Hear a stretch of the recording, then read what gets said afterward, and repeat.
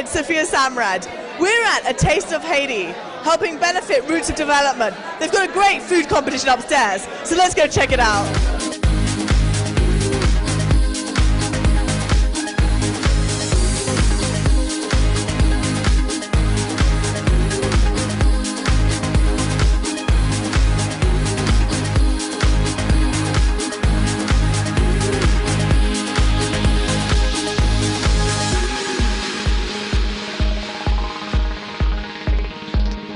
How are you enjoying this event so far? Oh, it's very good. A lot of great people here, a lot of great food.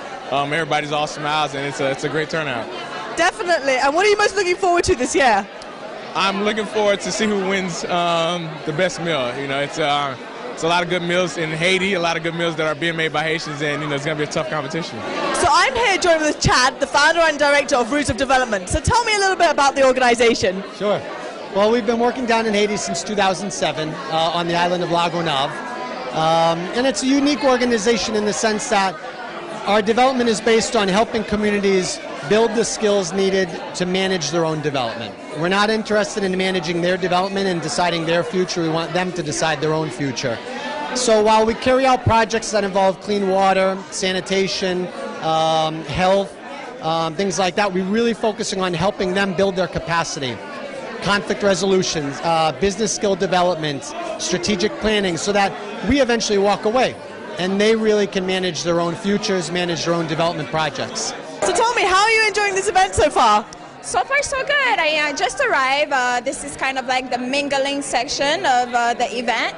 And looking forward to judging all the good food, the Taste of Haiti tonight, because I'm very hungry. So I'm definitely looking forward to that section of the event.